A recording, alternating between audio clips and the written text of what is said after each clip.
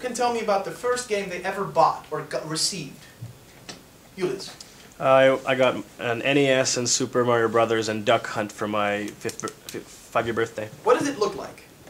It came in that big black box. I mean, the game itself. I was like, oh yeah, because I knew it beforehand, so I was really excited. I opened the box and I got it, and I was super surprised.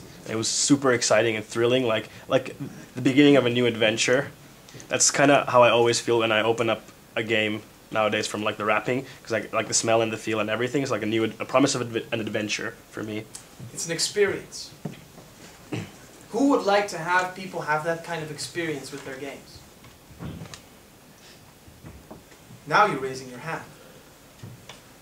So what's the difference between a game and a product? You want people to have that kind of experience. So technically, you are making a product if that experience is included in your game. If we look at board games, we have the same thing.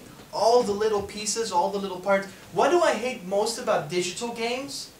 Is that experience is gone.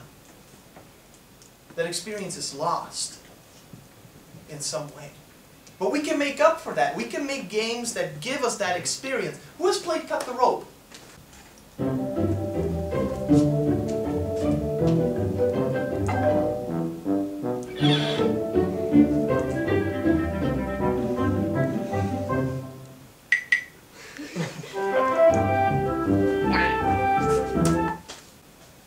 Who thinks that's quite a successful way to replicate Julius's experience?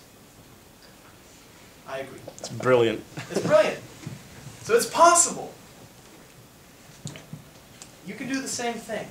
You have it in you to recreate that sense of, oh my God, you know, I just downloaded this app. It's amazing. So I want some examples. So everyone's working. Who's working on a game project right now? Okay. Are you in the first month? Almost. Okay.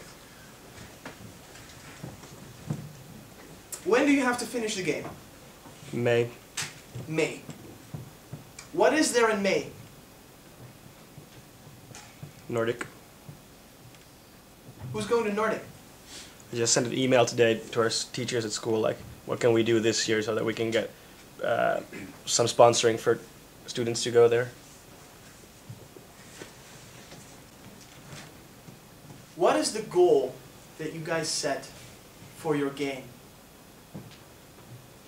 Anyone?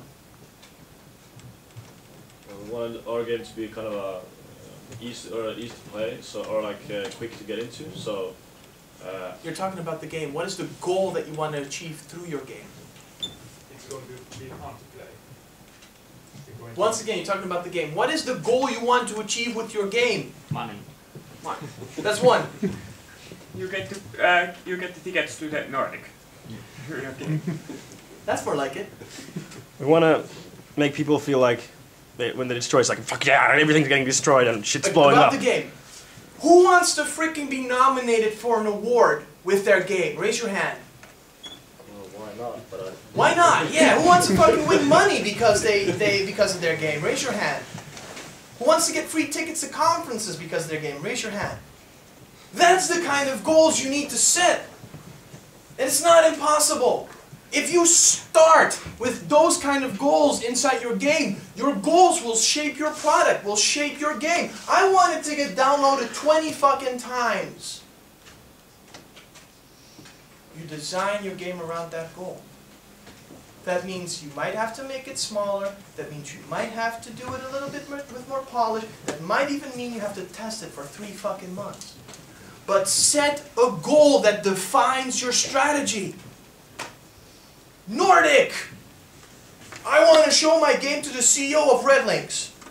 I want to show my game to Ilka Pananen from Supercell and get a job. I want to show my game with my team so we get funding to set a company up within 3 months after Nordic. And then you start building. No, not even. Then you start doing market research that supports your goals.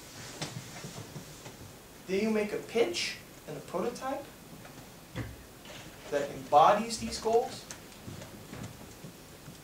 And then, once people are convinced, and you know for almost all certainty that it's working out and you will achieve your goals if you spend the next 5 months finishing this and polishing it, that's when you start developing. That's when you start doing your shit. That's when you start showing off what kind of a boss you are in art, in programming, and stuff like that. You know why? Because everything will come together.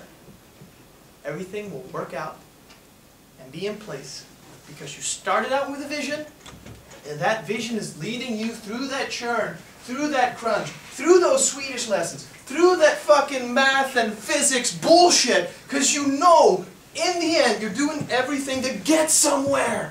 Nordic! And then you won't care about that stuff anymore because you know it serves a purpose. I'm doing this because I want to achieve something.